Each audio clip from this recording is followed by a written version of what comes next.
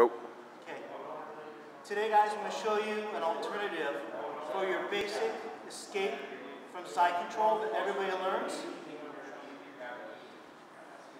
Basic side control escape. Everybody learns this from day one.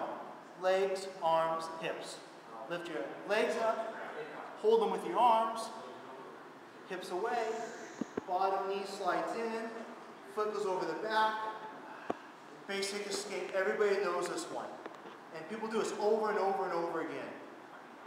When they're sparring, they do the same move. One, over and over again. So, I'm going to show you guys an alternative that most people don't think about. Very simple change to this move. Instead of this foot going over the back, I want you guys to get in the habit of throwing the foot over the head. Now look what happens. Catch the arm instead this time. Plus, you got your foot under the shoulder to lift it up. Get that real tight arm bar. Only thing I did different was going over the head instead of the back. So regular speed, when you're sparring, same thing. Catch the arm. You got the arm bar here, hook it around this way, either way.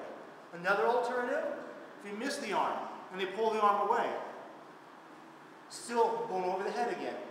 Come up, you pull the arm away, just come around the other side. You got the triangle instead. So now, if I go over the head, you got the arm bar, you pull the arm out, you got the triangle. Another option, doing the same thing, keeping the arm up by the head, coming up here. This time you can't quite get the leg over the head. Now you got the kimora instead. All things, all based on the fact that if you stop putting the leg over the back and start putting the foot over the head, all good things happen. Worst case scenario, you miss the arm bar, you miss the kimora, you miss the triangle, look where you end up. Right here. Still in a much better position